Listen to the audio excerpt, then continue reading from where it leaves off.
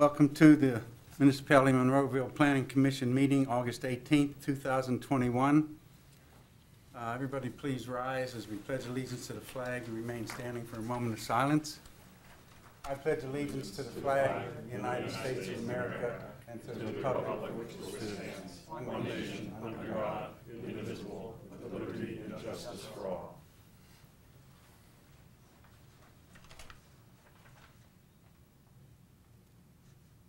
Thank you. Be seated, please. Roll call, Sharon, please. Mr. Stevenson? Here. Mr. Pacusa? Mr. Conway? Here. Ms. Krifda? Here. Ms. Montgomery? Here. Mr. Gearhart? Here. Mr. Walker? Here. Mr. Weldon? Here. I'll entertain a motion to approve the minutes from July 21st, 2021 meeting. So moved. I second. All in favor? Aye. Aye. Thank you.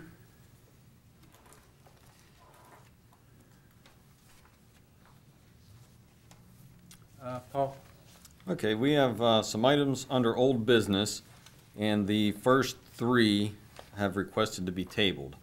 So 21-2-C, Dreamers and Achievers Early Education, via email requested to be tabled for this month, so hopefully we'll see them next month. Item 2, 21-5-ST, Sri Shirdi Sai Baba Temple, and 21-3C, also the temple, they requested to be tabled as well. So the first three items are tabled, and hopefully we'll see them next month. Fourth item is 21-6-ST, Rashid Hassan Tennis Center. Applicant is requesting site plan approval to construct a four-court indoor tennis facility and associated site amenities. The property is located along Wingate Drive and identified as tax parcel 744A272 in the C2 Business Commercial Zoning District.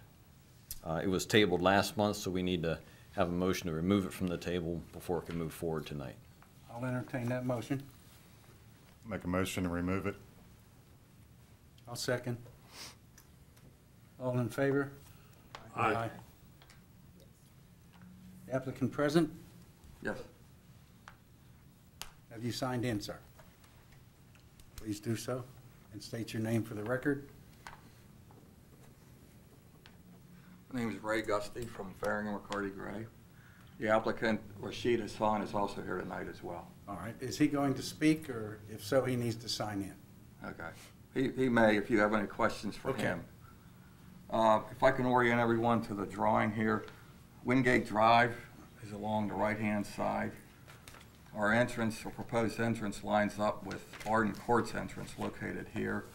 The Rocket Car Wash is located above our site, and Tech One Drive is located on what I call the back of the site that defines the back portion of the site. We're proposing a 27,600 square foot building that will house 4 tennis courts. And this bump out area up front here is the main entrance.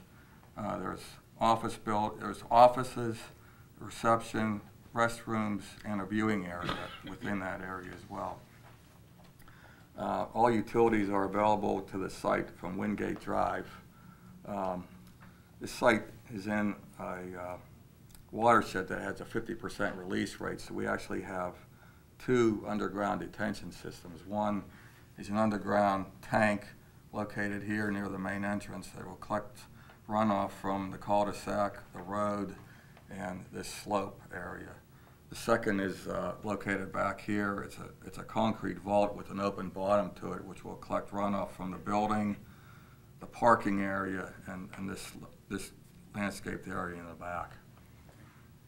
I also have a building elevation.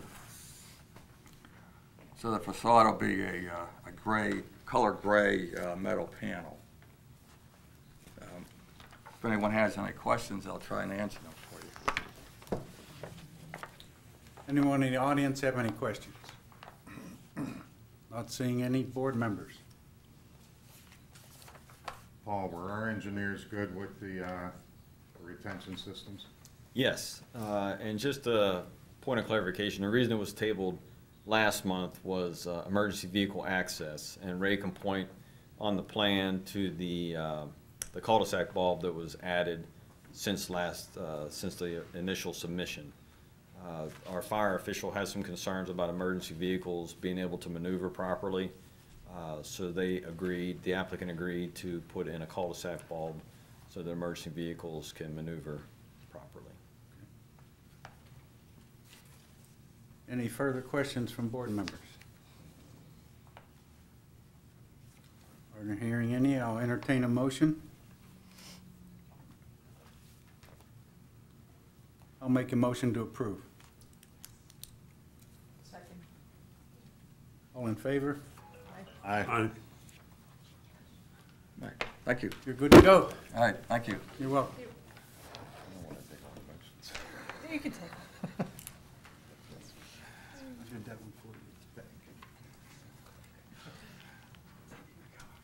Okay, Paul?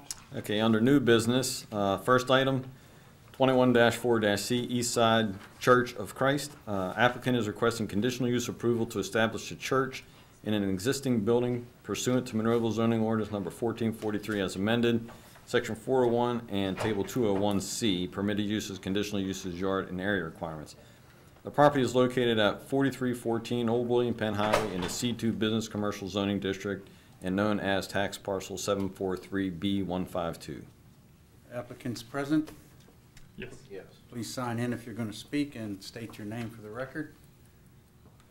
Michael Damian. Grady Huggins. Please proceed.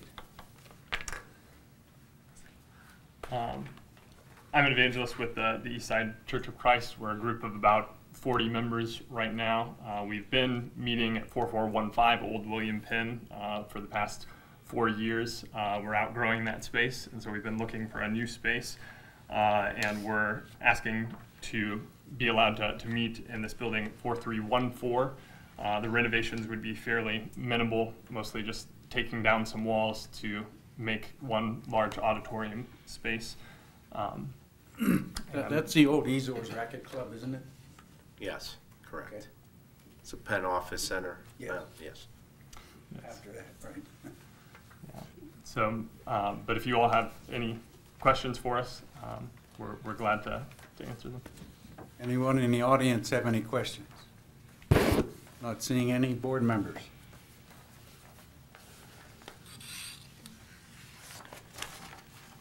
No questions from the board.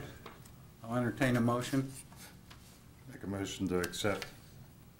I'll second. All in favor? Aye. Aye. You're good to go. Thank you. Thank you very much. You're welcome. Okay, Paul? Okay, the final item, 21-2-Z, Old Stone Commons. Applicant is requesting to rezone a 43.01 acre parcel of property, which I received notification yesterday that it's actually going to be reduced down to 34 acres that they want to rezone. There's a portion that's going to remain as it is. Most of the property is currently zoned C2 business commercial. They want to rezone it to R4 multifamily and as conservancy to R5 multifamily residential. The property is located behind the existing Giant Eagle and known as tax parcels 744F29, 744F41, 744F43, 744F51, 744F160, and 744F145. Thank you, Paul. Applicants present, please come forward. I will sign in also. Thank you. And state your name for the record. Yes, sir. My name is Jim Holcomb. I'm with Millcraft Investments. I'm here on behalf of the property owner of Old Stone Commons JV. And just give me a second. Well, we discussed this property, that there were issues a while back from the residents down below. On Red Oak Court, yes. And I understand after talking with you that those issues have been resolved. I believe the applicant will discuss that this evening, but Okay. they've been in communication with the Red Oak Court people for quite some time. Okay, thank you. So I'm sure you're all very familiar with the property, and I will get to your question about the Red Oak Court, folks, very briefly. So the vacant area behind the Target and the Giant Eagle, off Stroshine and Monroeville Boulevard. The usable portion of the site is zoned C2 business currently. Most of the large usable area, which is the plateau that you can see from the parking lot. There's also an area zoned S Conservancy around the perimeter, which faces Old Stone Court, and some other S zoning that surrounds the property. There's a portion of it that is zoned currently R4 for multifamily residential, and a few parcels that are also zoned S on the opposite side near the apartment building off Stroshine Road. Excuse me for just a second. The portion that is shown green, the large green area here that is the S Conservancy, is what got modified from our original acreage. We are proposing to leave that as S Conservancy. It was just an inadvertent mistake. So the reason for the rezoning request is the site has been fallow for 30 years. There have been no prospects for any uses permitted in the C2 zone for many years, and that's very unlikely to change in the future, especially in light of the expansion of online shopping, et cetera, and not to mention the pandemic. Millcraft has worked with the current property owner over the last couple of years on two tasks. One is to identify the most appropriate use of the property, and do that based upon its features and its location. And the other is to develop an understanding and eventually a written agreement with the Timberland Estates Homeowners Association, who is Red Oak Court, right? And all of the individual residents in that organization. I think, if I recall correctly, there's 17 of them. You may be aware that our owners and the current residents had reached an agreement many years ago about making it commercial and what the conditions would be to allow it to be big box retail. And that just was incongruous with a residential use that we would desire to use on the site. So we met with them and over a series of 2 years identified all their concerns, reached out an agreement with language that was satisfactory to them, and it's been signed as an association and by all the individual residents. Do we have any of those documents? You do have a couple of the exhibits from that, but I did not provide the entire written agreement. I would like to have that. Okay? We'll certainly supply it. I can tell you that they'll be notified of the public hearing, et cetera, before the council. I will touch on the main conditions of it. So I don't think I brought the exhibit that you have, but you will see one in your possession that includes some curvy lines and some cross sections of what would represent view corridors. Right, so I think the one you have in front of you, Mr. Stevenson, is the first page of that exhibit, and okay. There's a second that goes with it. That's this one. So one of the major points was the construction of a privacy wall that we would construct at the top of the slope, close to the border of the C2 and the zoning and the S zone, right? So that it can keep privacy, keep people from entering their backyards and seeing into their backyards. Thank you. That way, the world can see. Yeah. So the cross sections are AA, BB, CC, and DD.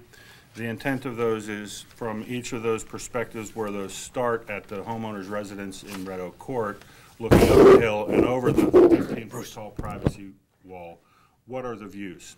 And we've agreed to limit the heights of any buildings so that they stay beneath that inclined plane created by those view sheds. Okay. Right? So that's the major portion of the agreement. Also, that we have obviously some responsibility, and we'll create an association that will maintain and make sure that debris and dying trees or anything that happens in that conservancy zone can be taken care of, and they have one person to be able to call and not have to try and track anyone down. I think I'm forgetting something, so. That'll be given to the homeowners association, is that correct? For that one person? Yes, we will have a constant point of contact with, Dr. Edelstein currently, but it could be whoever, takes his place as president of the association. Right. Right? So, the privacy wall, the height restrictions and the maintenance are the key tenets of it. We've also agreed that as, after construction of the wall, we would supplement with landscaping as necessary, and also that we would construct that sound wall first before we do other vertical construction. So as part of the preparation of the site, the wall will be constructed before we would, apply for a building permit. We might apply, but before we would start constructing the building, or any buildings on the site. What's the wall going to be constructed of? It is identical to the existing sound wall that faces Target and Giant Eagle right there. That was what the residents requested, that we not vary from that. What is that? It is concrete, it is tinted concrete, it is, I'm going to try and describe this properly. Yeah, it's kind of a composite. It's made of concrete, but it's notched so that instead of having piers or having to be driven deep into the ground, it's shaped with, 3 sides with a short angle, a long straight, and a short angle provided lateral stability. Oh, there you go. Right here in our sound package, I included the detail. Give me a second to zoom in. Okay. So here's the shape of the wall. Okay. Apologize, I forgot that I had been smart enough to include it. I'm impressed with myself. It's not a bad looking wall either. No, and it goes with what's there. Yeah. And they can also add vegetation on both sides to, buffer it even more. So you didn't have to change the height of the wall, or? No, we don't. It's 2 8-foot sections stacked, buried a foot deep, and it's 15 feet where it currently is, and it'll be 15 feet, in general, where it stands. So, I think, that covers all the non-legalese parts of the agreement. Okay. And we'll certainly provide it to Mr. Wielden after the fact. So we, in doing that study, I said one of the key tasks was, identifying the best use of the property. And we've concluded that some combination of apartment units and townhomes is the most appropriate use. On the Red Oak Court side, we have estate homes. On, we have a lot of natural area on another side.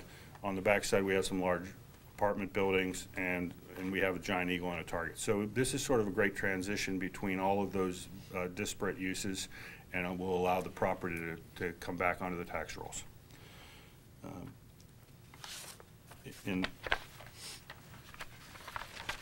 We also believe, the reasons for that are the location. It's readily accessible, won't burden unduly any traffic, which has already been designed for a more intense commercial use.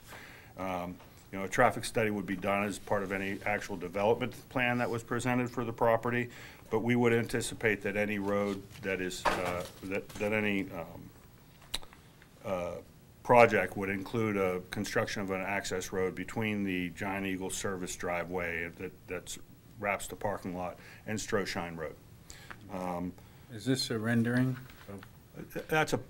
I wouldn't say it's a rendering. What we're trying to present is some concept of what might be there, right? We have not developed a plan. This is step one. I will show you in a moment, and I included in your package, an example of a project that might be done. It's a first concept to say, okay, does something work here, and how does it work? And I'll get into that in just 1 second. All right.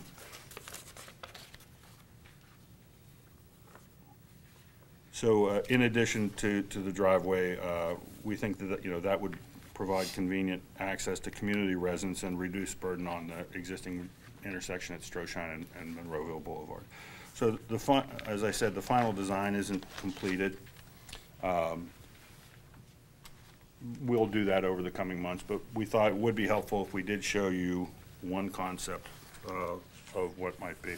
By the way, I had been showing you the existing zoning, and let me point out the new proposed zoning maintains the S district, replaces the rest of the property as R5, leaving one small parcel that's not part of this, that's contiguous with the apartment buildings to be a consistent straight line zoning there.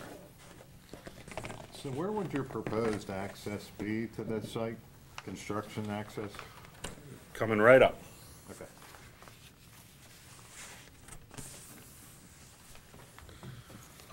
So I will answer, I don't know if I've got you upside down or right side up, but let's try, I think, to make it the same as the way I had the last one. Let's try it the other way. If you orient it so that you can see it, yeah. Yep. Okay, so Target and Giant Eagle are to the right, or page right here. The ring road that goes near the Giant Eagle, between that and the vacant parcel, is shown on the right-hand edge of the page. Again, this is a concept, it's not a plan, but the thought is we have a connection that's already graded in down to Stroshine Road down here, and that's where we would like to, make that continue. It avoids the conservation zone, it avoids the existing gas line that crosses the property, and it's a direct route. And what we've done in this concept is to try and make a direct connection between the parking lot at Giant Eagle and Stroshine Road without any direct frontage of any homes or apartment buildings on it. Just use it as an access, so it's not a safety hazard, and it is not a traffic concern that y'all will have to hear about for the coming years, right? It's a way for the apartments and the townhomes to be connected, and then everything that is actually an apartment or a parking area or a townhome is served off of a side street from that access. Again, one concept, but I think that's from an apartment marketing and from a townhome marketing point of view. If we'd like people to come here, that's the way we're going to need to do it. And what is the grade of that road? I don't know. I'm going to ask Ray Gusty, who's already signed in and has testified on another matter, step forward, and he might be able to answer that question a little better. It's around 12%. It's pretty steep. Yeah. That's what it took to get from the pad. We were stuck with this grade, and we're stuck with this grade at Stroshine Road. We actually, lengthening it out with the curves and everything, but it lengthens it out. So we got it to it's around 12% though. That's the best we could do. Okay, thank you. Pretty steep. Hey, Ray, question for you. Is most of the cut and fill going to stay on site? Yes. Okay. Yeah, there'll be, the pad is fairly, as you know, fairly level now. We'll have to do some minor grading, but the goal is to balance everything on site. Okay. This also, by the way, does give you a good look at where the sound wall is proposed to be. Sound wall, privacy wall. And you get a better idea of what the shape of that is as well.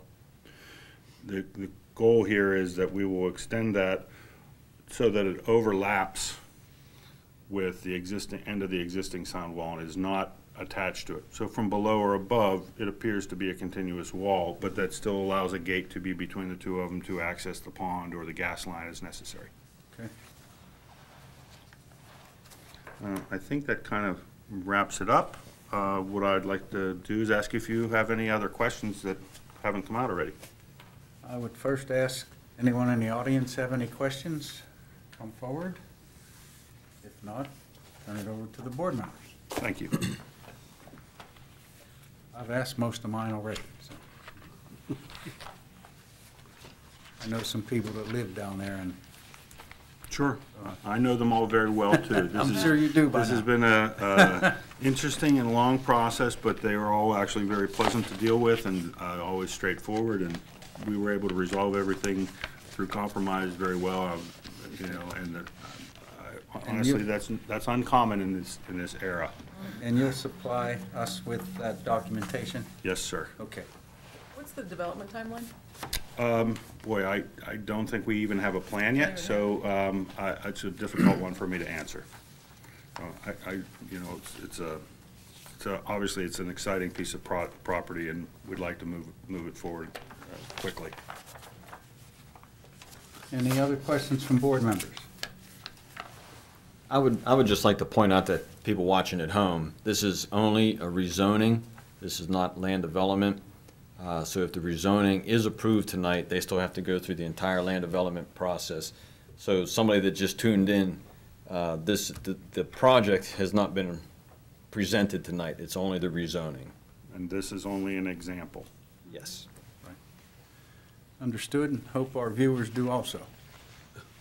Not hearing any more questions from the board, I'll entertain a motion. Motion to approve. Second. All in favor? Aye. Aye. Aye. Thank you all very much. Thank you for Have a good coming. evening. It's big time, Yep, isn't it? well, that's been empty for a long, long time. That's it. huh? That's wonderful. Motion to adjourn? Well, I guess I will entertain one more motion. Make a To motion adjourn? to adjourn. I'll second. All in favor? Aye. Aye. Aye.